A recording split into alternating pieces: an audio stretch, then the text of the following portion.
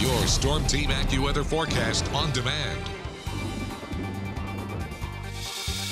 I'm Chief Meteorologist Austin Onek with your week-ending forecast. Apropos for Flag Day, thank you very much, News 12 viewer Frank Falkowski from McDonald, Tennessee, for a view of the American flag and a hummingbird caught in mid-flight stopping by for a snack. If you've got pictures to contribute, we'd love to see them and show them.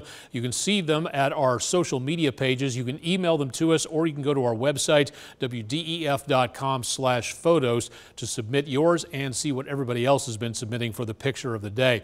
We do not have much going on at this point. We've got a weak cold front sitting right back to our north, and that is going to be dropping through the area tomorrow, but there's hardly any moisture on either side of the front, and high pressure bracketing this front is basically keeping this thing very weak, so there's doubtful anything that's going to be going on for us outside of a few clouds. Storm system rolling parallel to the east coast, and as a word of caution, if you're planning a trip anytime soon down toward the Gulf of Mexico, a new storm system making its way up and along the eastern coast of Mexico. About a 50% chance of this developing into something stronger in the next several days, and this could be impacting the southern Texas coast. So if you're planning a trip anywhere, say south and west of Houston, Corpus Christi down toward Brownsville, I would keep a very close eye on this system to make certain you don't have to turn right back around and get back out of the area.